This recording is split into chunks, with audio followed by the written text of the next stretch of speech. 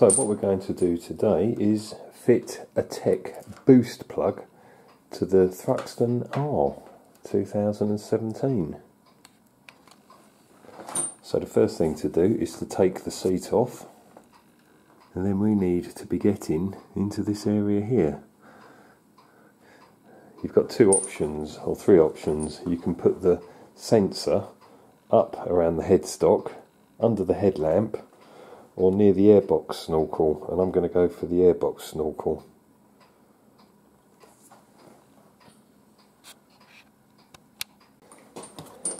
So what we've got to do is remove this side cover, which I think just pulls off. Not very easy one-handed, but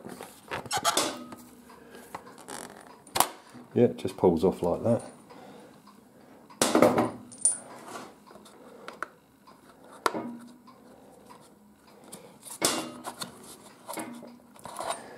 Now a lot of people have been talking about removing this snorkel, but in doing that, the induction part is there, and in the rain that's going to suck a lot of water in, so we're not going to bother doing that.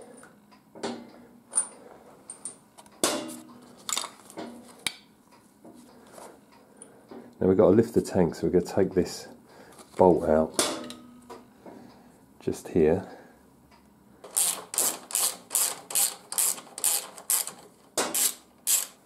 Got the bolt out. I'm just going to lift this up a bit.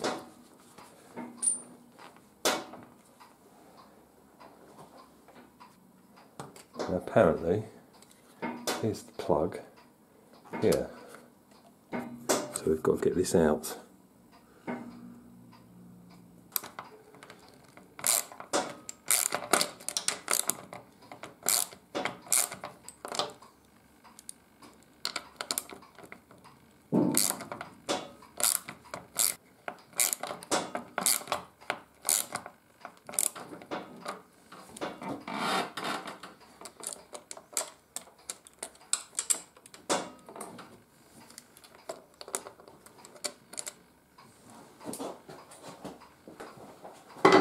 Right, so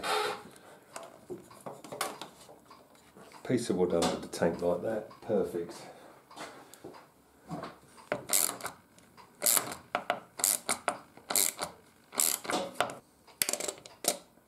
Oh, that is really depressing, because that has just broken off of there.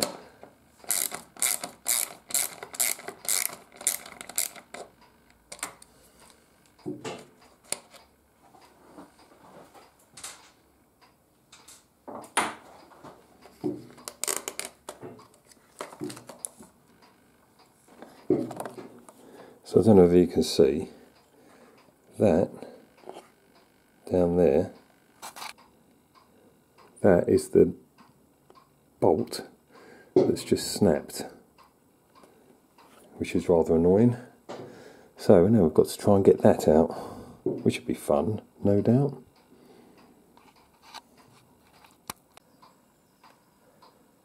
Right, so we've got the tank off now, as this little bloody stud there has snapped, or bolt.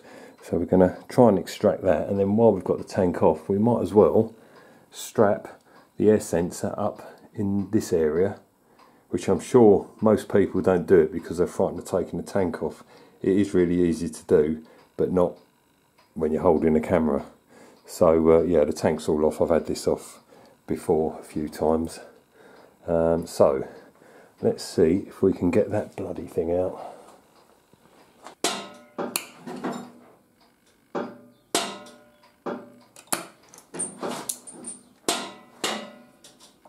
So we like to do things properly here, so I'm going to get that out, but I've got to take the mount off there that holds the fuse box in.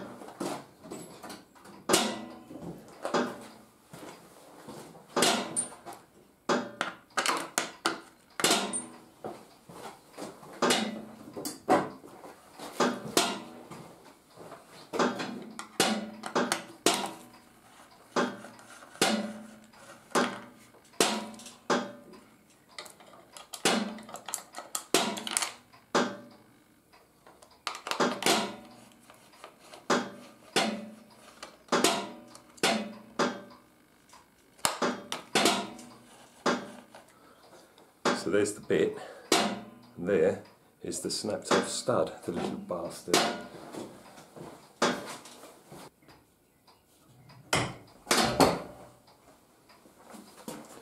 So that is out. I was really lucky with that. There's so much thread lock on that, it's ridiculous. So I'm not going to run Triumph down, but the fixings they use are pretty cheap. This is a BMW one, pretty good quality stuff, and this is the Triumph one. That is just cheap Chinese shite. That's why it broke. It's so soft. That one I can guarantee you will not break.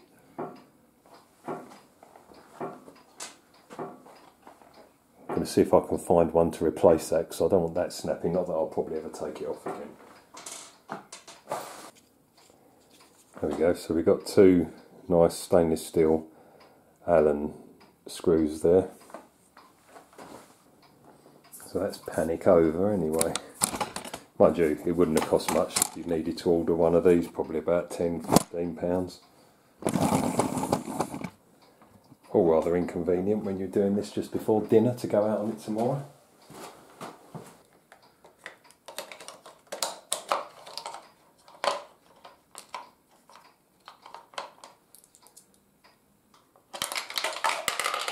Oh, you little bastard. Do you know, I think that rolled down into the bloody air filter box. That's going to be fun to get out.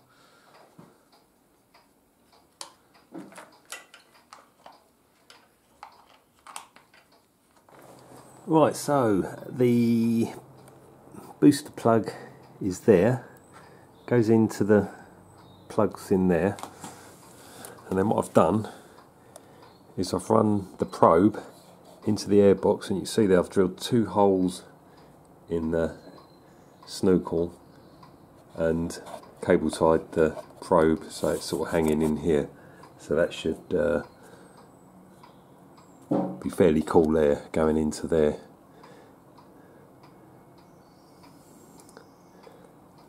Put the tank back on. We did try getting the probe up to the end of the headstock, but I don't think it's long enough, so this is the better solution. Just curl it up inside this area here and then cable tie the probe in, and as I say, the actual little box where the cables go in and out of for the booster plug sits there quite comfortably. We sort of lost a bit because the camera stopped working, so we couldn't see the bit I'd filmed where we was trying to get the probe up to the headstock. It's a fairly straightforward job to do, and the new mounts, the Allen screws are there, the parts that snapped, so it's all good.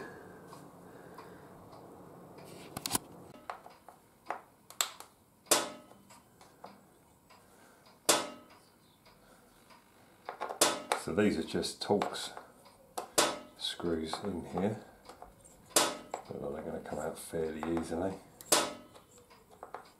It's two each side, quite a coarse thread into the plastic, so it's actually really easy to do. Top one, yeah, that'll come out.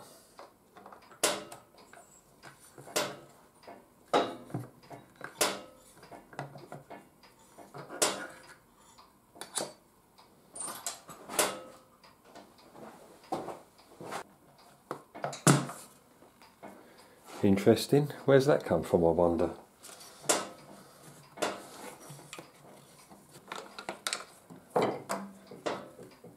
I mean, this filter should be pretty good. The bike's only done 1400 miles. It's nice quality filter, that. Certainly a lot better than the nuts and bolts I use. So this is a DNA high performance air filter for the Triumph Thruxton R.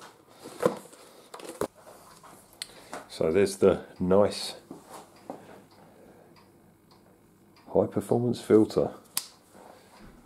Whether they make that much difference to the performance or not is debatable. I mean, they're a bit more free flowing, but they're reusable at the end of the day. You can wash them and re-oil them.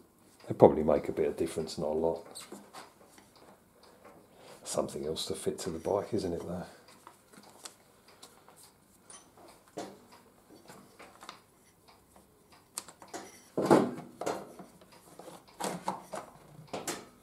Well, that is just so easy. I think we could literally say anyone could do that.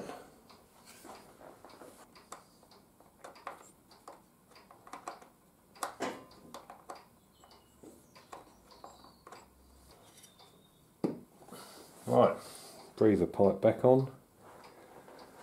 The job is done.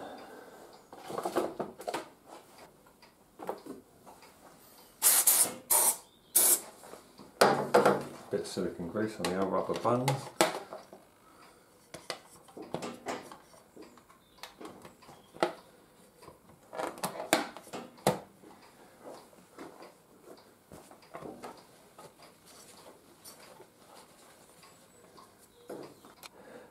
Right, so that is those two jobs done. So modification wise, this has had the decat done by the previous owner. It's got the straight through Vance and Hines, the American ones. We've now got a boost plug in it. We've got a free flowing air filter. That's about as much as you can do without getting involved with cams and whatever else. So yes, it'd be interesting to see how well she goes now. I mean, it won't be a great difference. It'll probably make the throttle pickup a bit cleaner low down when you're sort of pulling away from traffic lights and stuff like that. I put one on the scrambler. It did make a slight difference. That used to get really hot. So yeah, that was good. This hasn't actually suffered with any sort of low rev range stalling. But yeah, it's just something to do, isn't it? Boredom, really. Lockdown boredom. So yeah, we've got everything done. So we'll take it out tomorrow, give it a run, and see how it all behaves. It should be fine. Should be fine. It'd be interesting to see with the air filter.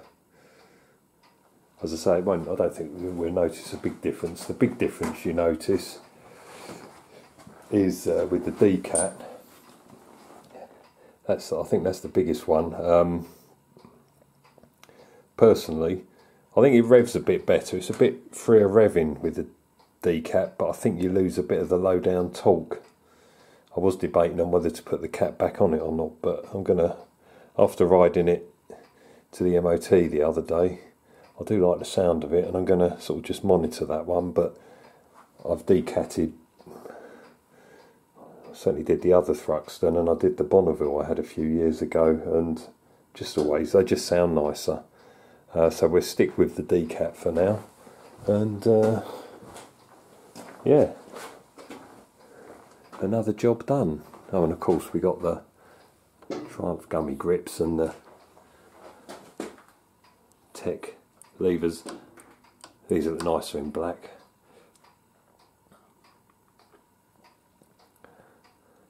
So that's it. Thanks for watching. Hopefully someone will find this useful when carrying out the same sort of job. And we'll see you again on the next one.